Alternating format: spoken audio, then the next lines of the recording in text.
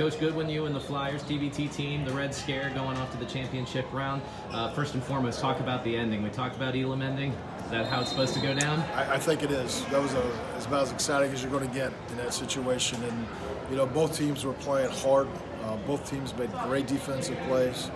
You know, both teams missed a couple free throws. It's a tough, pressurized situation, and we ended up just making one more play than they did, and that's what got us the victory. Well, you talked earlier that a success would be getting a couple wins out of this tournament. Now you got 2 under your belt and another opportunity, a third tomorrow. Just talk about the experience thus far and what you expect to see tomorrow. Well, the crowds have been great. The Dayton crowds have been unbelievable. So I would imagine we're going to have another one tomorrow.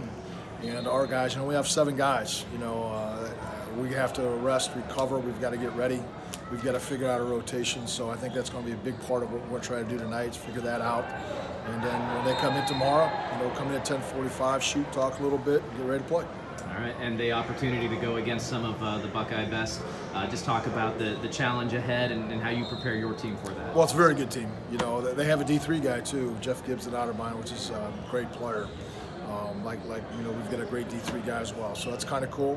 The Ohio State guys, you know, they played this team in Ohio State played the tournament 5 years ago, so it's going to bring back some memories from both teams, and it's just going to be a great environment. We're looking forward to it. Thank you, Coach. Thank you.